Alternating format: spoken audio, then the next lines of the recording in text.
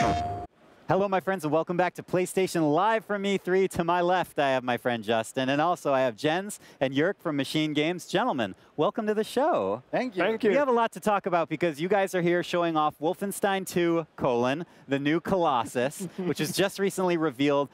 Just right off the bat, tell me how it feels to have it out there now, and I hope you're riding high just a little bit. Yeah, it feels very good to finally be able to show and talk about the game. It's yeah, it feels amazing, and the response so far has been very good as well. Yeah, you guys really kind of just went crazy with it, starting with this. What we're seeing right now, when this played during Bethesda's show the other night, people were scratching their heads like, what are we seeing right now? And eventually the robot comes in, you start to realize, oh, is this? Oh my goodness, it is. It's Wolfenstein, and people lost their minds. Yeah. People are really excited about this. How does that feel? Well, that was an amazing experience. It's because you know, being there and showing it to a crowd. That was awesome. So I didn't actually see this video yet. So I'm just like watching it for the first time. It's a pretty good one. So yeah, we'll get to a little bit of more Wolfenstein-looking content shortly. Yes. This was a great way to start it off, though. Yeah, of course. So you know, I think it's safe to say that when you guys came out with the first, you know, reimagining and the reboot of Wolfenstein, made a huge splash not only for its storytelling but for its gameplay. And lo and behold, you both can talk to those two very points, story and gameplay. So what does Wolfenstein 2 do in those, you know, categories that is really pushing the series forward? Well, we always had this dream of building a trilogy. So this game is the first time we're doing a proper sequel ever. Nice. Yeah, so it's amazing for us, and it's amazing to be able to build on the ideas from that we seeded in the first game and sort of create a story out of that. So, like our main antagonist, for example, Frau Engel, which we introduced in the New Order, and we set her up there, and yeah, I was surprised to see her come back in this trailer. Why? Because of just how things happened in the first game. But yeah, certain things. It looks very good, and here we see our hero William getting out of bed. He's been out for a while. Yeah.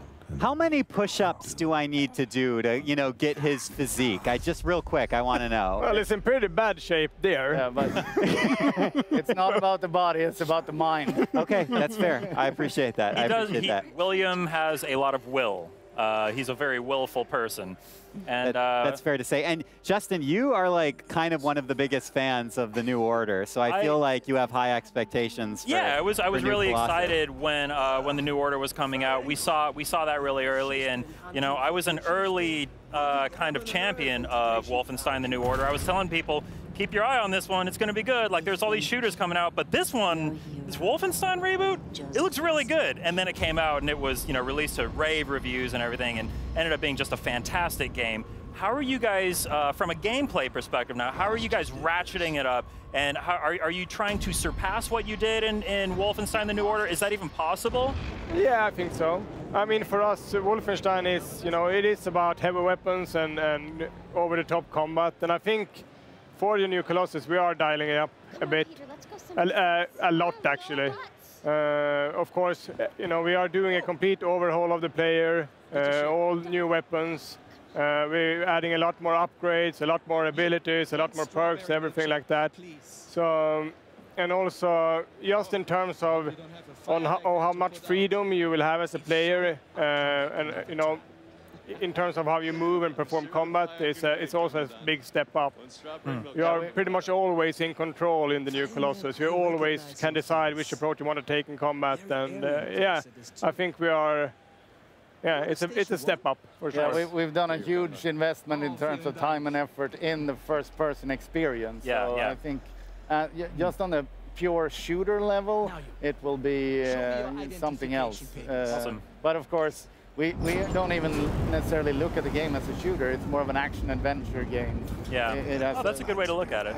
It has a huge amount of storytelling. Nice. And I feel like you guys are stepping it up on a personal level for our hero as well. We find out in the trailer that he's expecting twins. How is that? I mean, that feels like a really sticky kind of relationship to navigate with someone who's running around and, you know, fighting through hordes of enemies and everything. How does that balance with that very intimate idea of him having kids on the way? Yeah, I mean, we love those. We love the juxtaposition of real-world problems with just over-the-top insanity, right? But I think the relationship between BJ and Anya, it's growing stronger in this game. It's been a fascinating experience to sort of map that out and create that drama. I think it's coming out better than I had hoped for. Well, that's good to hear. So Jens, I've been told you really want to talk about performance capture and working with some of the people that are doing the story. Look, they're applauding me in the background for this. Tell me a little bit about what it's like for you as an individual and professional to interface, you know, not only with the actors that you have in the game, but also the team that's supporting them. Yeah, it's an amazing experience to be a part of because, of course, me and my writing partner, Tommy, we write the story, and it's one thing to sort of have it in your head, but then you go and actually record it, you cast all of these amazing actors, and then we have, like, I think we shot 40 days of performance capture for this game. 40 days? Yeah, we have over 100 actors. I mean, it's a huge cast. It's a big undertaking, and I think the foundation of everything is Brian Bloom, who plays BJ Blazkowicz, who is just so phenomenal, and just is the backbone of everything. And then all of these super interesting characters sort of circle him in his little solar system. Yeah, I got to say, I'm really happy to see BJ coming back. I mean, he's such a cool character. His voice is like just so fun to listen to, which I know is such a weird thing to say about a character, but I love when he talks. Yeah, and that's also, I mean, yeah, like I said, Brian Bloom is amazing, and when we cast, we do a vast amount of auditions.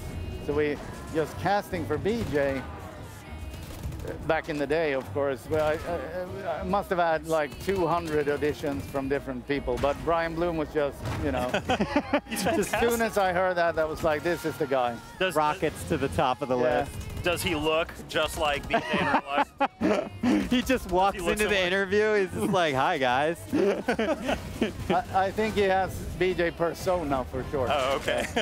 And Jörg, I've been told that you wanted to talk something about stilts.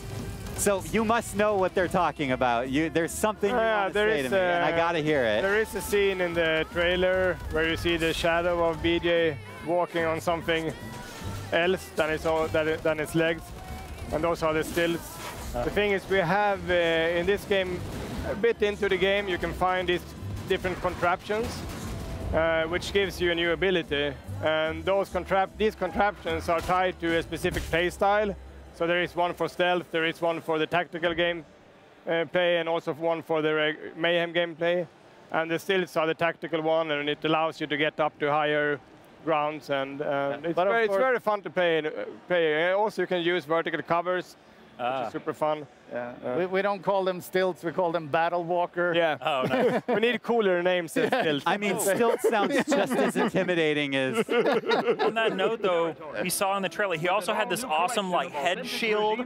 Yeah, what's that about? What's the deal with that? The power armor. You can see that in the new order as well, but then Caroline used it. Yeah, and that's also something that's amazing, that we can introduce something there and pay it off in this. Yeah. So I think when the whole thing comes together, if we are lucky enough to finish the trilogy, it'll be a very comprehensive experience to play everything from start to finish. But yeah, like Jack said, we supported this in the first game, and we are supporting it even more in this game, which is the 3 play styles of stealth, sort of tactical gameplay where you're taking cover a little bit more, or if you just want to go balls to the wall and just shoot everything with dual-wielding auto machine guns. And you can slide effortlessly in between these, more or less. And and on that topic, one of the big things we're doing now for this game as well, and how one of the parts we're upping the shooting with, is that you can now dual wield freely, weapons in any combination. And it's not only useful for the just guns blazing. You can, as an example, you can have a silence weapon in one hand and just a powerful, high fire rate weapon in the other, as a good backup, as an example. So we support basically all the play styles in any which way you want to play, which is good.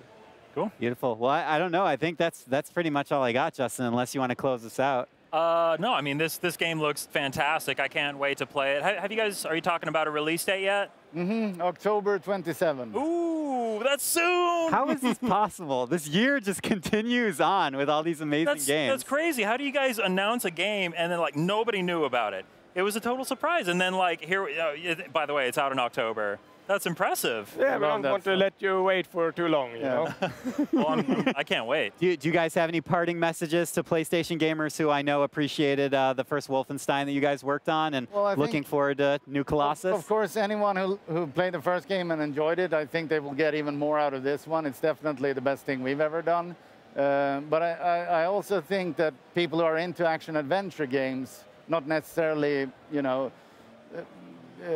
shooters per definition, but people who like Uncharted or Last of Us, those kinds of games, I think they could get a lot out of our games. We sure look forward to hearing what people think. I really hope they will like it, and I think they will like it. Awesome. Well, we so appreciate you guys being on the show. So Jens, Jörg, thank you guys so much for Machine Games. Justin, thank you for co-hosting with me. But of course, we have so much more coming up from PlayStation Live from E3 here in Los Angeles. Pretty much just going into another huge shooter. We have a lot to talk about today, but we're going to be talking about Call of Duty World War II. Do not go anywhere. Stay with us. PlayStation